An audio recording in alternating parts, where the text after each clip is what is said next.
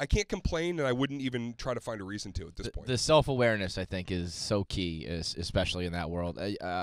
Some interview I watched you on where you said, I think Kevin Costner told you, like, when you take a big bite out of the universe bites back. Yeah, like, big time. Like, you're riding high right now, kid, but, like, be ready. And I think that even just knowing that or accepting that is, like, a big step towards being able to move on. Conan just had, like, one of his, like, a New York Times interview or something like that, where he was just like, I think his quote was, like, why he stopped caring about opinions and stuff like that was, his quote was, every grave goes unvisited or something like that. Like, eventually no one goes to your grave anymore. Right. Eventually you fade. And Eventually like, you're nobody. I cremated. That. Yeah, cremated.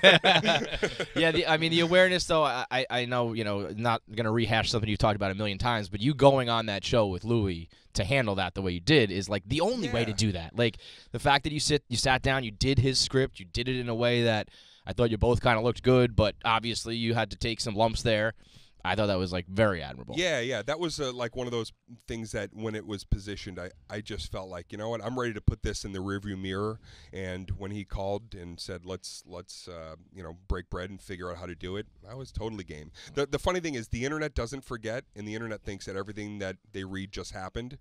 Little do they know, it's like I'm having spa days with people that you think that I was fighting with, 8 years ago. Really? So it's all flotsam jetsam, man. You know, anybody who's believing most of that stuff without hearing it from the source, you almost kind of feel bad for them a little bit. Well, yeah, I mean, that would piss me off if I were you, because even it doesn't though. Here's why: because comics fight all the time. Yeah, it's very catty. What happened with Louie and I was like literally something that happens almost every night at a club between two comics. Right. It's territorial pissings, and it's parallel thinking. A lot of people do have similar concepts, ideas. So everyone's hashing out at some point. Dude, I do a bit about blah blah blah, bottled water, and I just heard your line about it, and then you have to figure out on shows. Oh, I'm doing my bottled water bit tonight. That means that you can't because I'm on before.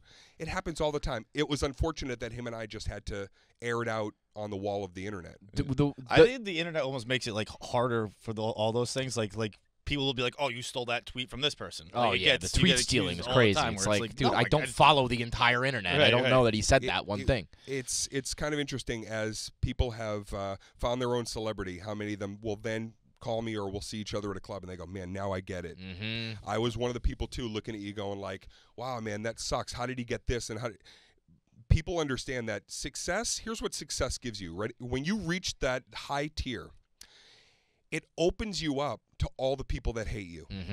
And that's what it is. And you have to remember, success, it's a narrow lane. You find your lane, you find your fans, and you can't be trying to meet anybody else outside of that. If people want to venture to what you're doing, that's why, listen, at the end of the day, I say to whoever's interested in doing comedy, the one thing that got me from gigs in the middle of nowhere in front of 5 people to gigs in front of 20 or 30,000 people, there's one word that defines all of it. My whole career, what has been, and it's what to come. And that's funny.